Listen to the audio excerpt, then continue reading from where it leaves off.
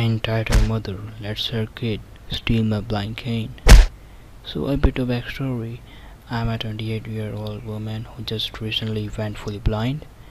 When I was a teenager, I volunteered with my local youth group to help rebuild Mississippi after Hurricane Katrina, and while down there I picked up a fungal parasite called histoplasmosis.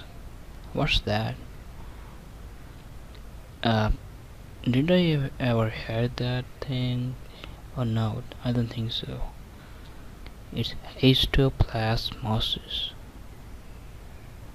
I don't know. Okay, that over a decade migrated to my eyes and slowly caused blindness.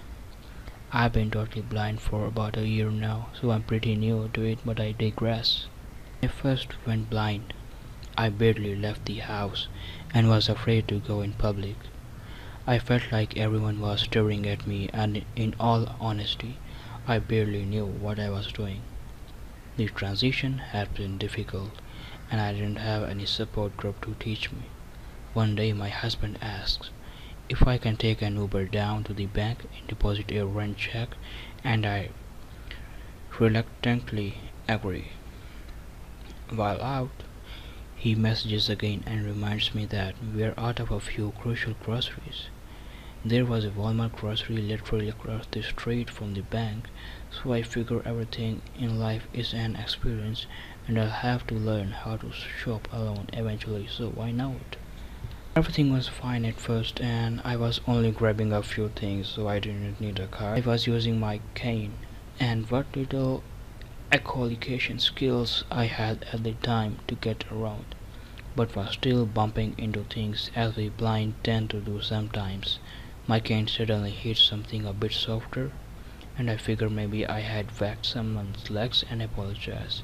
Q entitled kid EK and entitled mother EM.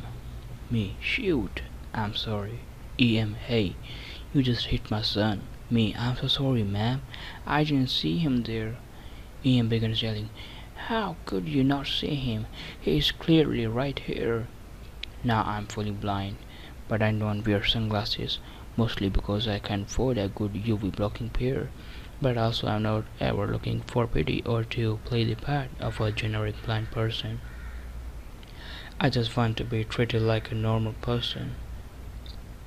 But I do understand her confusion as blindness is a spectrum, so I try to calmly explain. Me, ma'am, I'm blind. I can't see anything, let alone your son. That's why I have to use the cane, so I can get around without. She cuts me off. If you're blind, why aren't you wearing big sunglasses? Now, as a blind person, I get a lot of stupid questions, but I understand a lot of them are just people who don't know better, so I try to happily answer as many as I can. Me, those are really expensive, around 200 for a good pair, and I really don't need any insight. EM, we are not blind, you're faking it. It's where my blood starts to boil. I can't think of any reason someone would want me to pretend to be blind. It's an actual hell, and nothing pisses me off more than when someone calls me a liar when I'm not. Just as I'm about to respond, I feel a tug, and before I blink, I realize this little demon spawn has snatched my $100 cane from my hands.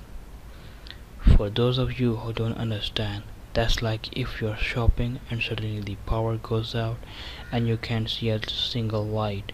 Without my cane, I can barely move at all without crashing into anything. My voice gets shaky as I begin to panic. Please give that back. I really do need it. EM, no, you don't, you liar. My son deserves to play with this more than you. I hear her shuffle away and my expensive cane cracking into metal displays, and such as they leave. I start crying and wring my arms in front of me to grab onto something, anything, and end up crashing and falling into a center aisle display, making a loud scene. Without fail, I somewhat curl into a ball and cry. I'm alone in public, in the dark, and I had no idea what to do. Suddenly, I feel a hand on my shoulder and a man's voice. Will call me AG for awesome guy. Oh, really? Am I AG? right. Asked if I'm okay and to stay right here. I do, but began to at least sit up and listen.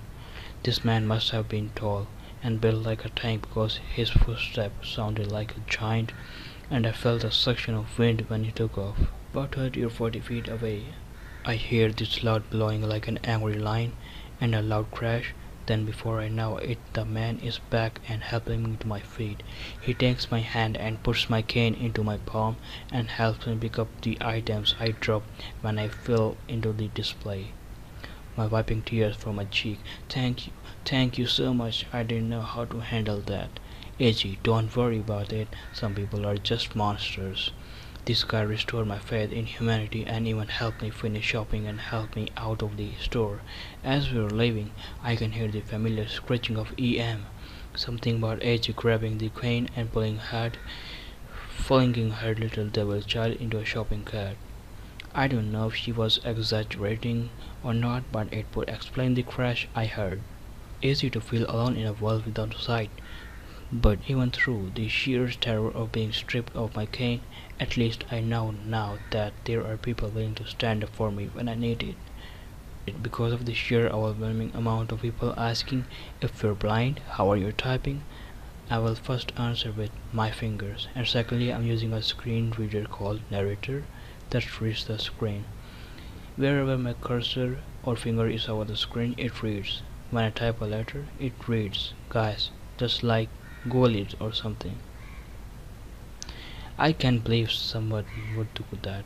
I'm very glad that man helped you. The bystander effect can be really awful sometimes, but as you said, I'm glad that there are good people left in the world. But I think that lady should have shown some manners, and she shouldn't be sued for that. Give it a thumbs up, subscribe my channel, and stay safe and happy. Goodbye.